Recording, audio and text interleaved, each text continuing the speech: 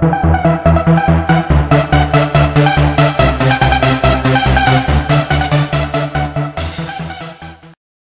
everyone, QBKing77 here from the Android Creative Syndicate team, here with my Samsung Epic Touch 4G, here to do a video showing you how to basically reset your Odin counter on your phone.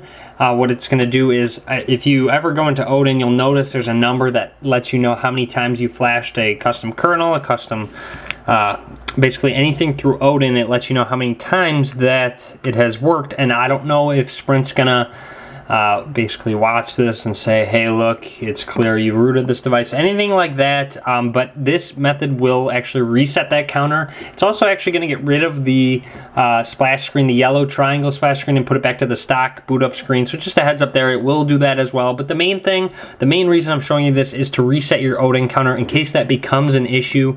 This is how you're going to go ahead and do it. You're going to need it's called a download mode USB Jig.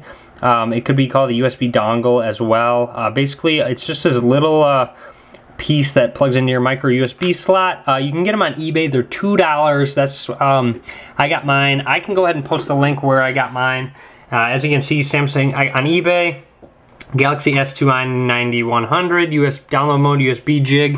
99.7% positive feedback from 4,000. So pretty trusted. Comes from Hong Kong, so it might take a little while to ship, but it's obviously not a big need for me right now since I don't need to return it to Sprint. The only reason I would really ever use this is if I needed to bring it back to Sprint for any reason. But honestly, to be honest, I really don't think they'll even notice if there's a number next to Odin mode. But just in case anyone would like to purchase one of these and use one, I'm going to go ahead and show you guys how to do so. So you're going to need to turn your phone off. So my phone's off right now, so make sure your Epic Touch is off. And once it's off, go ahead and plug your phone in to the USB Jig. So plug it on in, just slide that on in. It should turn your phone on and go into download mode. So as you can see, it's just like that. Takes into download mode just like that. It says erasing download information succeeded. So there you go. You know it worked right away. It actually says erasing download information succeeded, and next to custom binary download it says no instead of a number. So there you go right there. You know it worked right away. It erased your download information, and it says custom binary download no. So there you go. You know it worked.